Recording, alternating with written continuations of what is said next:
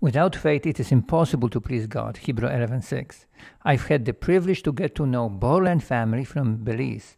Junior and Addie are people of true, unwavering faith. They are sharing with us the amazing story how God intervened in their lives and led them to establish a Christian radio station that grew to become the second largest radio in Belize. It's almost 20 years ago into radio, doing radio. I never imagined I would ever do radio. I'm just a truck driver, and I'm still a truck driver. And ever since when I was young, I used to work for my father. He used to travel to the States, United States, and go to Texas. And from there we would buy two trucks. And we would tow it and travel all the way from Texas to Mexico to Belize. And normally a good, safe trip would take 1 week. You know, no problems, everything working good. And you know, in Mexico there is no Christian radio or nothing in English to listen to, you know. So I would always listen to sermons, to English programs while driving through Mexico. And on one of those trips, you know, the Lord just impressed me. Instead of just listening, why not just share it with someone else? When I would come home, I would go to a local radio station. I would buy time, 2 times for the week. I would pay for it. And I would just feel happy that at least, you know, I'm doing something, sharing the Word of God, you know, over radio. You know, but on one of these trips, coming through Mexico, you know, the Lord just impressed me, and you know, by talking to a friend, you know, he said, Junior, instead of just buying time, why not have your own radio station? I never imagined, or I never dreamed for something like that to ever be, you know, because if you know me, I'm a very quiet person. I find that very strange.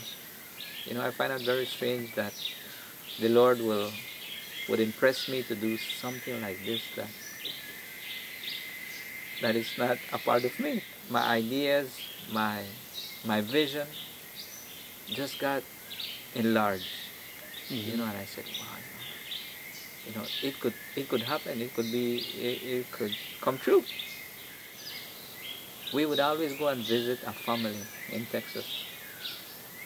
They're all couple. But when the idea for the radio came about, I don't know what happened to me, but I began speaking. I began sharing with them my dreams and what I want to do. One time when I visit them, you know, they gave me an envelope. And I checked and I saw that there was money inside, you know. And I never yet hold so much American $100 in my life. it was $5,000 US. I'm like, oh, nice. And that was my first experience, one of my first miracles, to know that God is in control of this. The programs we would play on the local radio station, I tried to take that same program to other radio stations around Belize, and nobody wanted to play. I even went to this radio station, and the guy knew me very well. And you know, he said, you're going to be preaching about the Sabbath, and we can't hear it. You know, so I got a lot of rejection. Looking back, I believe God had it for a purpose. So I had to overcome and endure these challenges, and that was what made me had the more desire, you know, to build your own radio station. It was always my desire to work on radio, and you know, I tried so many other things, and I guess the Lord brought me right back to where it should be. Yes, I have program for children. Well, I work all through the day. In the morning, it's mostly Spanish, and then in the evening, we switch to English. We do local transmissions from here in our country, and of course, whatever live program is taking place. For example, we use a lot of Trebian, Hope Channel, you know, whatever live programs they have, we are able to transmit them live as well. So that's a huge help as well for the radio. So we lived there for a whole year when we got married. You know, as he mentioned, going to the States and coming back, it took him a span of a year to be able to gather everything that he needed. In that time, we did not have any electricity. So we issued invitations for the opening of the radio station, and still we did not have electricity. The months were passing by, and you know, we were like, no electricity. It was, I think, like a month before, we were still wondering, should we just notify that, you know, maybe we won't do it. We still went ahead and continued with the plan. We got the electricity the Friday, right? The Friday we were having electricity for the grand opening on Sabbath. So the upstairs, you know, was where the radio is, and so we had electricity for that. But in my home, I still did not have until about 2 weeks after, you know. I see. Yeah, because they did that, and it was amazing. You know, it was something that really, again, made us know that we were not alone. That it was something that the Lord really wanted to happen, and everything else has just fallen into place in, I could say, almost the very same way. Yeah, and now you have 8 transmitters. 8 transmitters. And the major one is In the mountains. completely off grid. There's nothing there. There's no power. Right. They are run on Solar panels. and these are generators at night Right. Right. because you cannot stop. This is going 24 hours, 24 right? hours, 24 hours yes. non-stop Right. Non-stop, commercial free. and commercial free. Yeah. So you're not getting any money. No. You It's just all Christian. Every year we have anniversary programs in the month of January. We usually try to do it the first weekend, and it's an open invitation to all who listen and who wants to come to Faith Right. FM. You know, it's a day when we spend the whole day together. We prepare lunch for everybody. You know, so we feed everyone that is there for that Sabbath. And we usually have guest speakers as well. We have had speakers like Pastor Doug Batchelor, Pastor John Lomakin, Randy Skeet, Pastor Dwayne Lemon, Pastor David Gates. I mean, it's been 19 years, you know, of doing this program. I could remember a testimony when Pastor Doug Batchelor came. This lady that listened to the radio, I had never met her before. You know, she's like, hi, you know, I'm so excited to be here. And she said, I've been listening to Faith FM for a long time. She lives out in a farm, so she's far away from church. But she says, I really enjoy that church comes to my home. You know, because we usually would share the Sabbath School Central Hour. And right immediately after that, there's a sermon. You know, so it's like, just like you're going to church. One time, you know, after listening to the radio, she came out and she told her husband she was going to the market.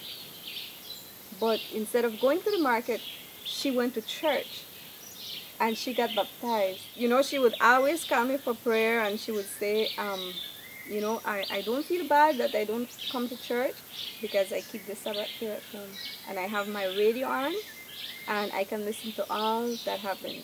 You know, I must say, Andre, that even this anniversary is a story by itself because we had fear when we just started Yes. that nobody would come. Yeah. When we did our first anniversary, it was only like 15 people at the most. Just family and, and the next year it grew and the next year, and now it's like we don't ask ourselves that question anymore. And it's been such an amazing time because sometimes during January it's cold here in Belize and it's rainy. And we had some anniversary celebrations where it's been raining all day long. That we've thought, man, I don't know who's going to show up for this program. But people have still come, and it's just been such an amazing experience. One thing I learned from doing radio is that the way how God operates, He have His own plans, or when you feel like you are not the right person, or you might think you don't have the talent or the gift, but God sees something special in you that you could be the correct person to do the work for Him. And that's how it has been for the past 18, 19 years, that, many people have come and asked, how do you do this? How do you put up that big tower? How do you do all of that? Yeah, we don't pay anybody, but from the first time they put up the first one, somehow the Lord gave me the gift and the ability to learn. And after that first one, we never pay nobody again. All the other sites where the tower and the transmitter are, it's me and my brother and, friends, they come and help and we put it up. So it's amazing what the Lord can do through someone that is willing.